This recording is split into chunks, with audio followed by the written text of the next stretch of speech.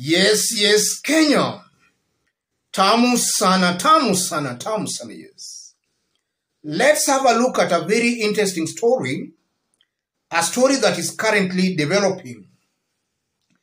Sakaja is working with Azimio, Nairobi UDA MCAs.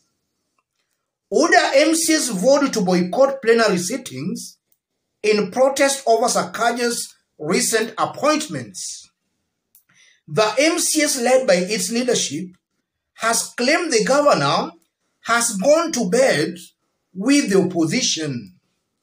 Our governor has completely neglected the government side and has decided to work more with Azimio's side, said Anthony Kirago, the minority leader. Sakaja was elected by Nairobi people, but we are here to remind him to remember which party gave him the governor's seat. Kiragu noted.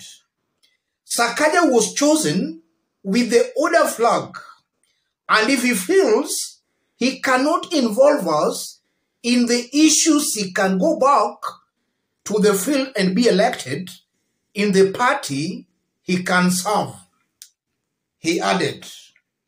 In addition, UDA MCAs voted to boycott plenary sittings in protest over Sakaja's recent appointments.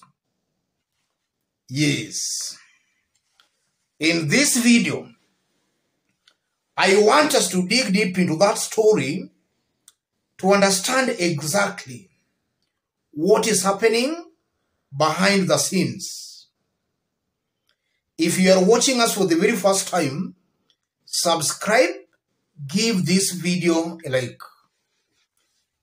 Kiragu, the minority leader, and UDA MCAs in Nairobi, mainly drawn from the mountain, are up in arms against Johnson Sakaja because Sakaja is bringing everybody on board, including individuals considered as Azimio supporters. That's exactly what is happening here. These MCAs, the Kiragus and the miners, they want Sakaja to toe the line and to do exactly what William Ruto and Rigathi Gachagua did in the national government. In the case of the national government, William Ruto's government is composed mainly of people from the mountain and Kalenjin Rift Valley. That's what these MCAs are trying to push Johnson Sakaja to do. What does that mean, ladies and gentlemen? Even from those remarks alone, you are seeing clearly the thinking within Kenya Kwanza. Tribal politics. Politics of exclusion. You exclude others while embracing others. That's largely the brand and style of politics in Kenya Kwanza Alliance. And it's very unfortunate that such style and brand of politics is taking center stage in the 21st century, which is very unfortunate. And also I listened to the MCAs, and they were telling Sakaja to be a man of integrity, to appoint people in his government, people with integrity. And they had an issue with the one nominee Sakaja appointed, accusing that nominee that the nominee was very violent at Bomas.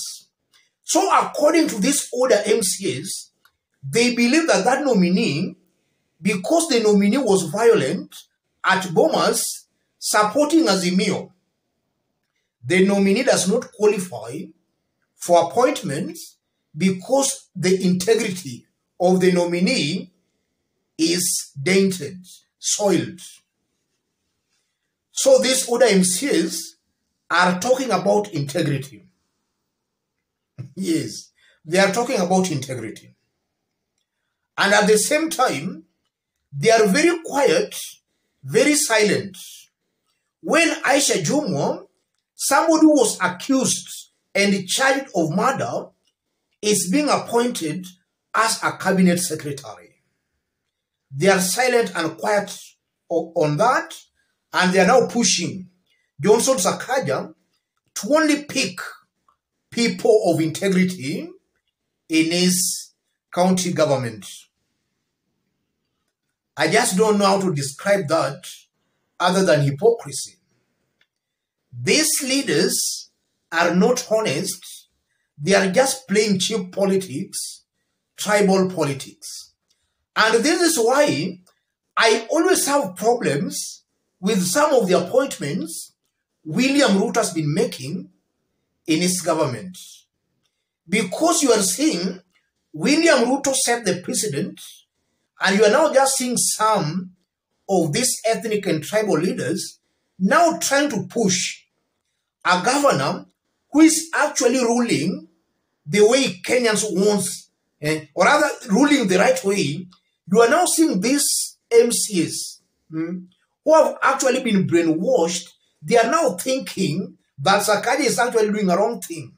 While the truth of the matter, Sakaja is doing the right thing. He is just trying to bring everybody on board. He's coming out as a national leader, and that's something I've been saying in my analysis, or rather, it's something I've been saying in my previous analysis. So these MCAs, in my honest opinion, they have been brainwashed into thinking that a right is a wrong and a wrong is a right. Secondly, I'm seeing a very big problem, especially from the mountain. I think it's now high time Kenyans should come to this reality. There is a very big problem on the mountain. I just don't know what befell these our brothers from the mountain. The Kinuthias, the miners, if you listen to these people talk, you just don't know whether they are okay or whether they are living in our world. They are coming out as tribalists. Tribalists. And because of that, I'm seeing, and this is something I've been saying, I'm seeing Kenya actually divided into two. Just as I've been saying. Those who actually believes in leadership and integrity, and those who do not believe on anything like that. And now Kenyans should accept that. If you are in Kenya Kwanza Alliance, I won't be wrong to say a good majority of Kenya Kwanza Alliance leaders, a good majority, and even their supporters, do not believe on anything integrity. I'm saying that with a lot of confidence. Any person supporting Kenya Kwanza Alliance or any leader aligning himself or herself with Kenya Kwanza Alliance, that's somebody having some integrity issues. Dig deep and you will come to agree with me on that, ladies and gentlemen. And I know Sakaja should not take them seriously because Nairobi residents have proof of exactly what Johnson Sakaja is doing. The governor should continue on that trajectory. That's exactly what Kenyans in Nairobi want to see. Kenyans in Nairobi wants a leader who will bring everybody on board. A leader who will go beyond party lines.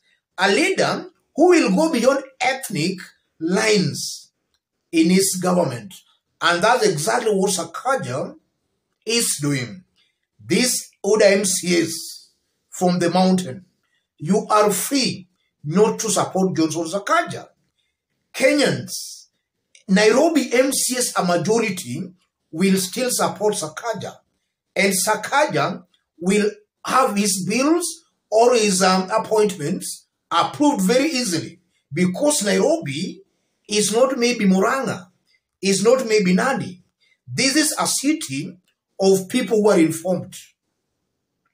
Let me stop it there, ladies and gentlemen. But even before I stop, the mere fact that Azimio are the majority in the city,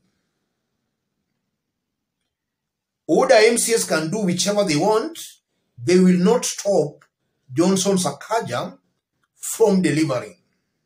If they want to sabotage his work, let them continue. Nairobi residents will support Johnson Sakaja. If you are watching us for the very first time, subscribe, give this video a like. If you want to support our channel, I've pinned my number on the comment section. Contact me through the number or feel free to channel your support to the number. Let's meet in our next analysis. Thank you.